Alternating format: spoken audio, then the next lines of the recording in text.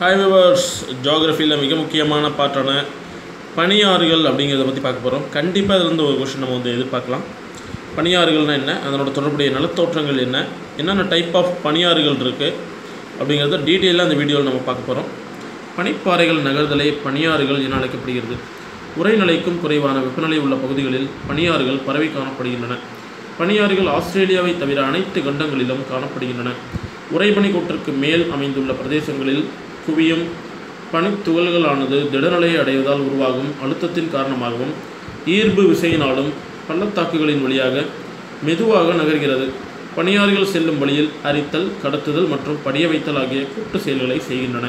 அவை பள்ளத்தாக்கு பனியாறுகள், கண்ட பனியாறுகள் மற்றும் மலையடிவார பனியாறுகள் என 3 வகையாக வகைப்படுத்தப்படுகின்றன. முதலாவதாக நான் பார்க்கிறது பள்ளத்தாக்கு பனியாறுகள். இவ்வகை பனியாறுகள் மலைகளின் மேல் அமைந்துள்ளன. ஸோ இப்போ பார்த்திங்கன்னா ஆல்ஃபைன் பனியாறுங்கிறது ஒரு பள்ளத்தாக்கு பனியாறுக்கு ஒரு சிறந்த எடுத்துக்காட்டு. ஸோ இவைகள் பள்ளத்தாக்கு அல்லது ஆல்ஃபைன் பனியாறுகள் எனவும் அழைக்கப்படுகிறது. மலைகள் மேலே பனியாறு இருந்துச்சுன்னா அது மலை பள்ளத்தாக்கு பனியாறு.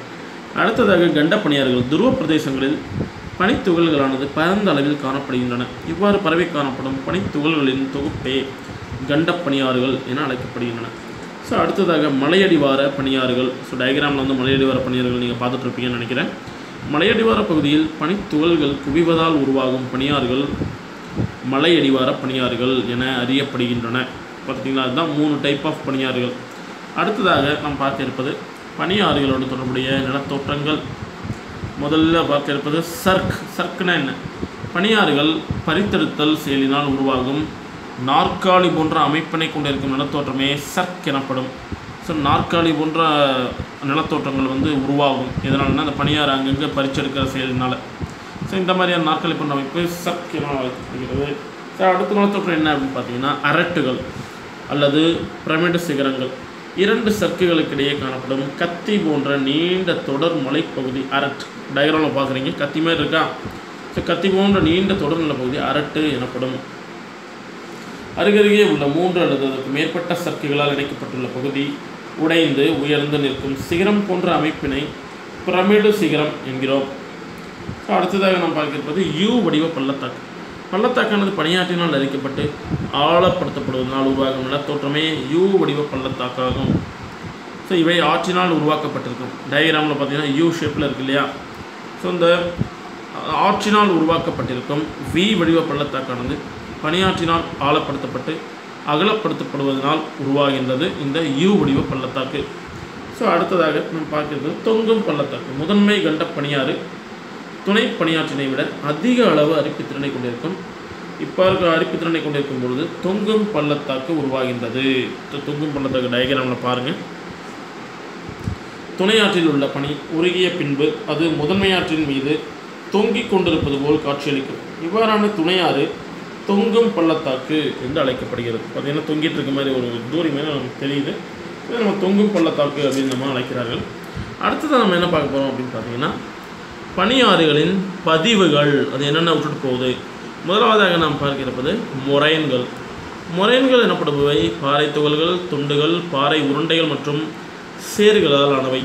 மேலும் அவைகள் விளிம்பு மொரைன்கள், பக்க மொரைன்கள் மற்றும் மத்திய மொரைன்கள் என பிரிக்கப்படுகின்றன. ஸோ அடுத்தது நாம் பார்க்கிறது ட்ரம்லின்கள். ட்ரம்லின்னா என்ன? பாறை துகள் மற்றும் சேறு கலவையிலான நிலத்தோற்றமே ட்ரம்லின்கள் ஆகும். இவைகள் பார்ப்பதற்கு முட்டைகள் புதைத்தது போல் தோற்றமளிக்கும். அடுத்தது நம்ம என்ன பார்க்கலாம்? காற்று. பனியாறுகள் இதோடு முடிஞ்சது. நம்ம அடுத்து பார்க்க இருப்பது பார்த்திங்கன்னா காற்று. காற்றானது பாலை மற்றும் அரைப்பாலைவனங்களில் தேயுறுதலை ஏற்படுத்துவதில் வலிமையான காரணியாகும். ஏனெனில் குறைந்தளவு மழைப்பொழிவு மற்றும் சொற்பளவு இயற்கை தாவரங்கள் இருப்பதே காரணமாகும்.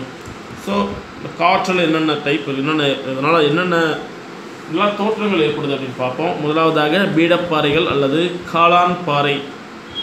கடின மற்றும் மென்மையான அடுக்குகளால் ஆன பாறையானது காற்றினால் கடத்தி கொண்டு வரப்படும் மணல் துகள்களினால் தாக்கப்படுகிறது.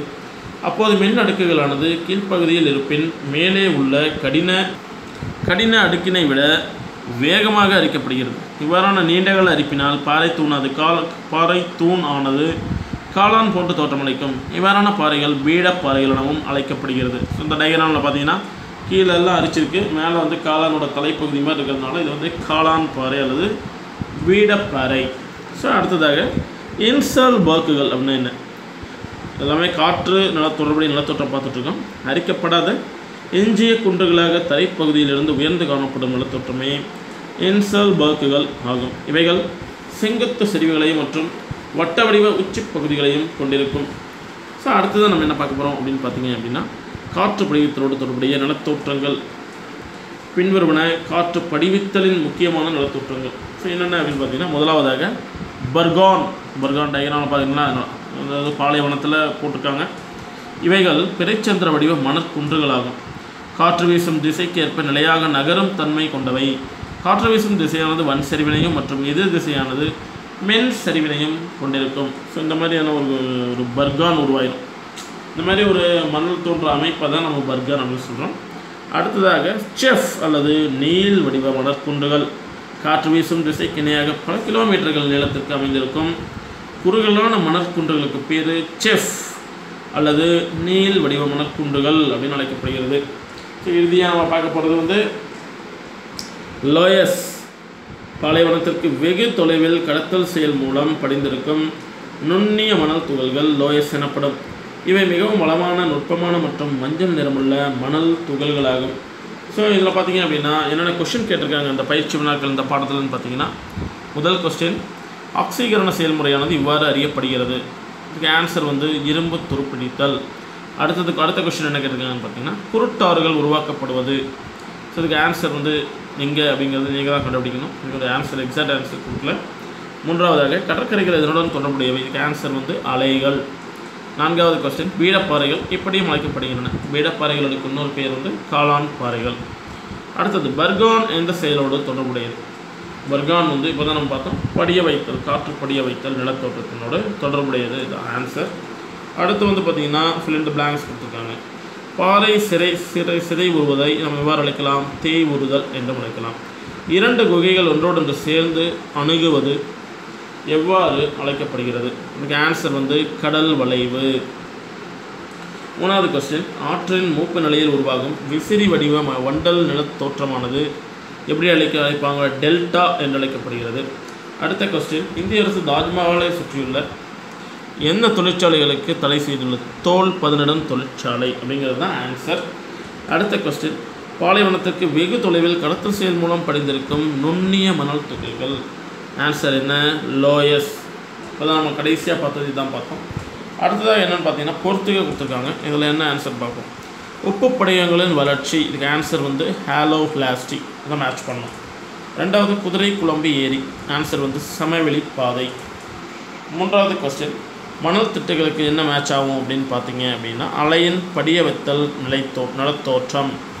மொரைன்கள் அப்படிங்கிறதுனா என்ன? பனியாறு படிய வைத்தல். செஃப் அப்படிங்கிறது காற்று படிய வைத்தல். இந்த மாதிரி வந்து நிலத்தோற்றங்கள் கொடுத்துருவாங்க. காற்று, பனியாறு, அலைகள், இந்த மாதிரி நிலத்தோற்றங்கள் என்னென்னு படித்து வச்சுட்டிங்கன்னா இந்த மாதிரி மேட்ச் பண்ணுறதுக்கு நமக்கு ரொம்ப ஈஸியாக இருக்கும். இது வரைக்கும் கேட்டுக்கொண்டு மிக்க நன்றி.